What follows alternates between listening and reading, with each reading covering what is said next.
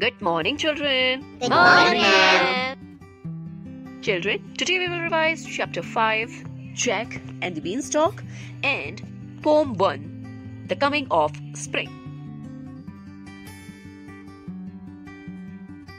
The first question is fill in the blanks. Children, I will give you some options. You have to select the correct option to fill the correct answer. The options are beanstalk, hustle bustle, firewood, handful, and the, she, her. The first question is, Monica had a dash of cherries to eat. Nikki, please give its answer.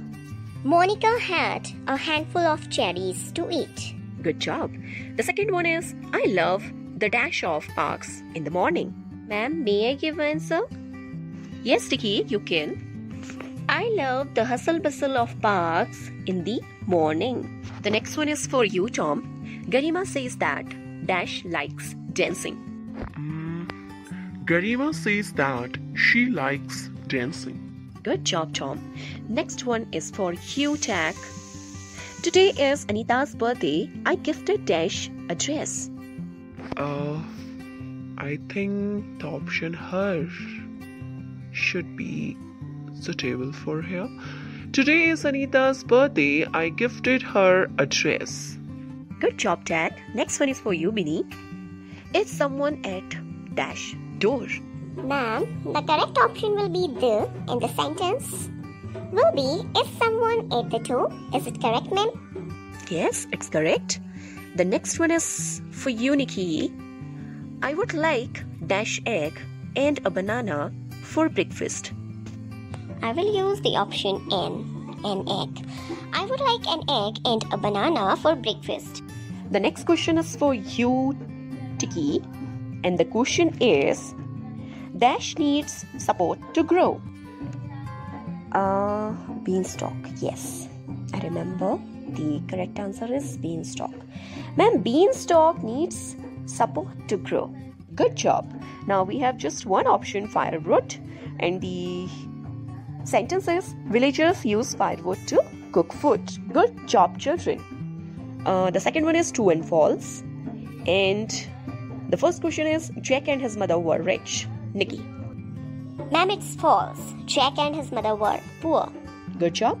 The second one is, they had a cow named Daisy. Ma'am, it's true.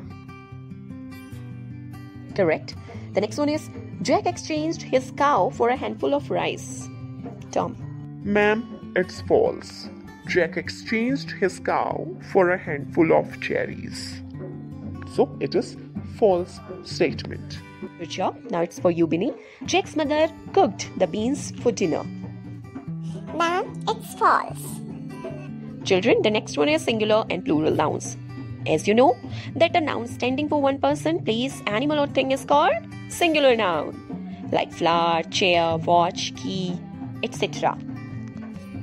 And the noun standing for many persons, places, animals or things is called Plural nouns.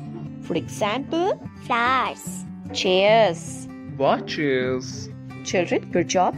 Now I will say a sentence. There will be two options. You have to select the correct noun, either singular or plural, for making it meaningful sentence. The first one is, children should not play with a knife or knives. Knives. The next one is, I like eating tomato or tomatoes. Tomatoes. The third one is, cut the mangoes in half or halves. Halves.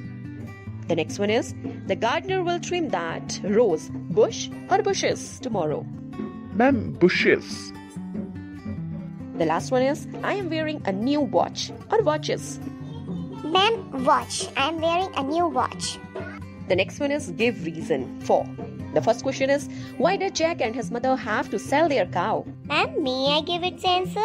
Yes, Nikki, you can. Jack and his mother have to sell their cow because they had no money to buy food. Good job, Nikki. The next one is for you, Tom. Why did Jack and his mother sleep hungry after selling the cow? Jack and his mother slept hungry after selling the cow because there was no food to eat that night. Yes, very good. The next one is for you, Binny. What surprised Jack the next morning? Jack woke up next morning. He saw that the giant beanstalk seemed to reach the sky. That was the surprise for Jack. Good job, children. Now we will do revision of Poem 1, The Coming of Spring. The first question is choose the correct options to answer the following questions.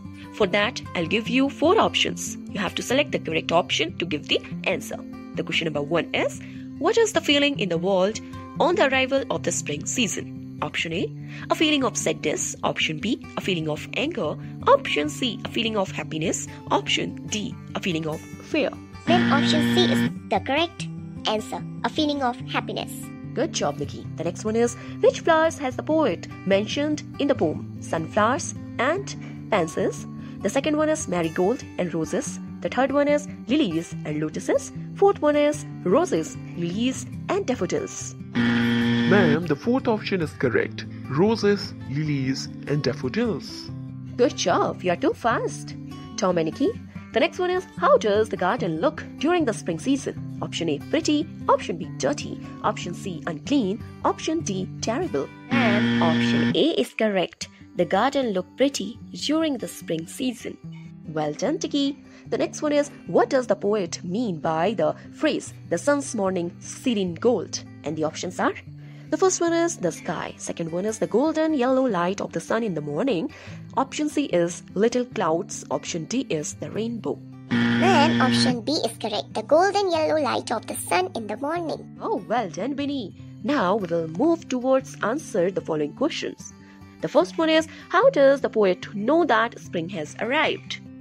Ma'am, the poet knows that the spring has arrived by seeing happiness and cheerfulness of the world. Well done, Jack. The next one is, what do the beautiful flowers do in the spring season? The beautiful flowers peep out from everyone's windowsills. Correct. The third one is for you, Nikki. What happens to the grass on the arrival of the spring season? Then the grass starts getting soft and green on the arrival of the spring season. Well done, Nikki. The last one is for you, Tiki. How do the tall bushes announce the arrival of the spring season? On the arrival of a spring season, tall bushes have started growing again and become young and straight. Good job, children. Well done. Children, we have done revision of chapter 5, Jack and the Beanstalk, and the first poem, The Coming of Spring. Now, I will give revision test tomorrow of both the chapters. So, prepare both the chapters for revision test. Thank you so much, children. Have a great day.